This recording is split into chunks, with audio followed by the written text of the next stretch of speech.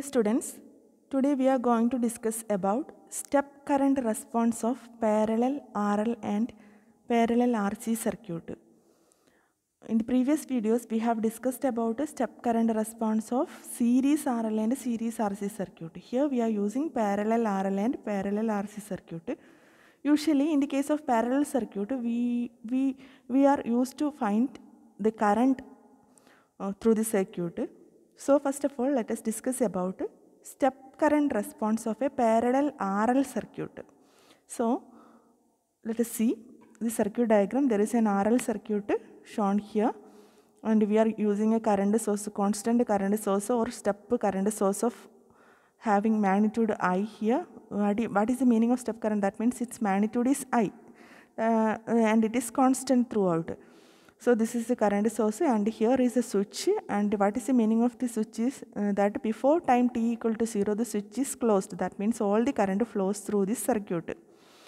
See, whenever switch is closed means that there is a short circuit path across this parallel combination. That means the current will go through this short circuit path, and there will not be any current through this parallel circuit path RL. But whenever at time t equal to 0, 0 plus or t equal to 0, the switch is opened. That means there is no current flow through this open circuit path. All the current flows through this parallel combination. So after the time t equal to 0, that means at t equal to 0 plus, the current will flows through the resistor R and L. Let IR and IL be the current flowing through the resistor and inductor respectively. And here you can see these are parallel paths. That means the voltage drop across resistor R will be equal to voltage drop across inductor. That is the principle in the case of parallel paths. So the voltage drop across these points will be equal. So we can write what is the voltage drop across R. Voltage drop across R is equal to current into resistance. So here the current is IR, IR into R. That is here. So what is the voltage drop across inductor? Inductor voltage drop is equal to L into di by dt. Here the current is IL. So the voltage drop across inductor is L into dIL by dt. So we can equate this because these are parallel paths. Similarly, we can apply KCL rule in the case of parallel circuit. So incoming current will be equal to outgoing current. Here incoming current is I and outgoing current is IR and IL. So I will be equal to IR plus IL. So this is the basic equations, and here we want to find out the value of the step current, find out the value of the current through this path. Either we can find out the current I of t, or we can find out the current IR or IL. So first of all we are multiplying this equation with R. So we will get IR equal to R into IR plus R into IL. So what is R into IR? R into IR is L into di by dt. So instead of R into IR, we can substitute this quantity. So we will get R into I equal to L into di by EL by dt plus R into IL. So here you can write, before that you have to take the Laplace transform of this equation. So you will get, see, R into I is here. So its Laplace transform is I of S, and here the Laplace transform is L into, this is a derivative term, and its Laplace transform will be S into IL of S, and here the Laplace transform R into IL of S. Here we are assuming that initial conditions are 0. That means the energy stored in the inductor will be equal to 0. Okay, so we can write the equation as R into I of S by S. Since I is a constant value or unit step function, unit step current is applied, so its Laplace transform will give you R into I of S by S plus equal to L into S into IL of S. So that is equal to L into, sorry, here, so okay, here IL of S is taken outside, that step is not shown here. This term will L into S into IL of S plus this will be R into IL of S. So IL of S will be common, so it is taken outside and it is written here, IL of S into R plus LS. So here we want to find out the current through the inductor, or we want to find out the current through the resistor. Whatever quantity you want, first you are finding the current through the inductor IL of S. So IL of S will be equal to, you can rearrange this equation. So you will get I of S into R by S into R plus LS. That will be equal to I of S into, you can you can change this in the form of S plus A form. So you will be getting R by L divided by S into R by L plus S. This is in the form of S plus A. So here we are taking L outside, that is why we are getting this. Because we want to find out the current through the inductor. So this is the S domain equation. In order to get the time domain equation, you have to find out the inverse Laplace transform. So to find the inverse Laplace transform, it is better to change the denominator term in the form of S plus A. So you can easily find out the inverse Laplace transform. Here also you can find that this is in the form of R by L by S into S plus R by L. And here the denominator is of second order and numerator has no S terms. So you can apply partial fraction method. So I of S into, this can be written as A0 by S plus B0 by R by L plus S.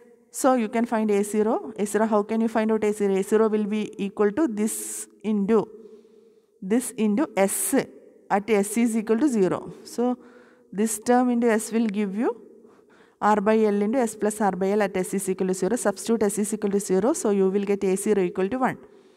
Next, B0 is obtained by multiplying this by denominator, that is S plus R by L, and here you have to put S is equal to minus R by L. That is the principle of partial fraction that we have familiarized in the second module. We have familiarized within the third module.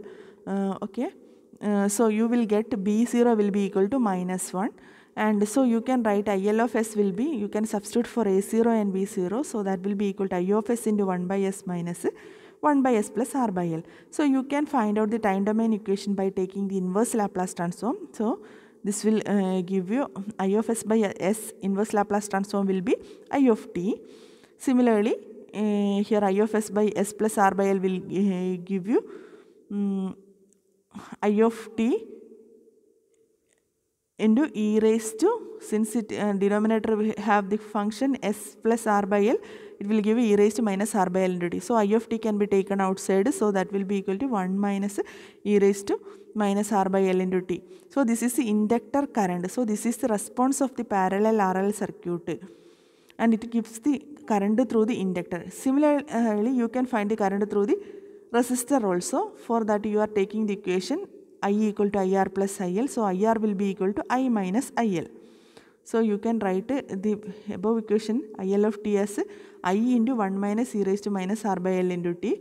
Similarly, IR will be equal to I minus IL. So you can substitute this one. As a result, you will get I into e raised to minus R by L into t.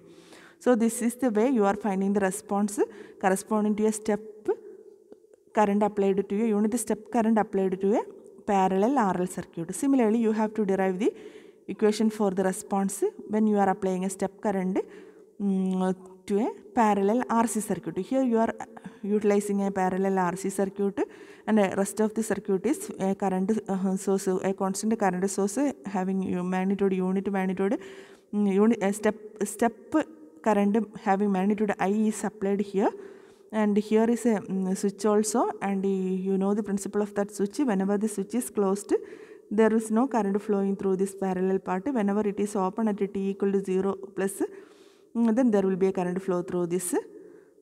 So whenever a current is flowing through this circuit, you can write the Kcl equation as I equal to IR plus IC.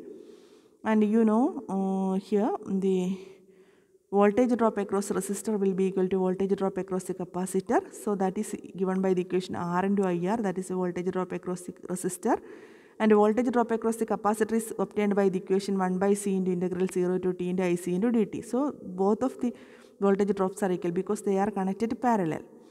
So this is the equation, and here also we have first equation, and you can multiply the first equation by R. So you will get R into I equal to R into IR plus R into IC, and so R into IR you have this, so you can substitute instead of that. So that will be equal to 1 by C into integral 0 to t IC into dt plus R into IC. So this is R into I. So you can find the response by using the Laplace transform method. So in the next step you are taking the Laplace transformation. So R into I of S by S.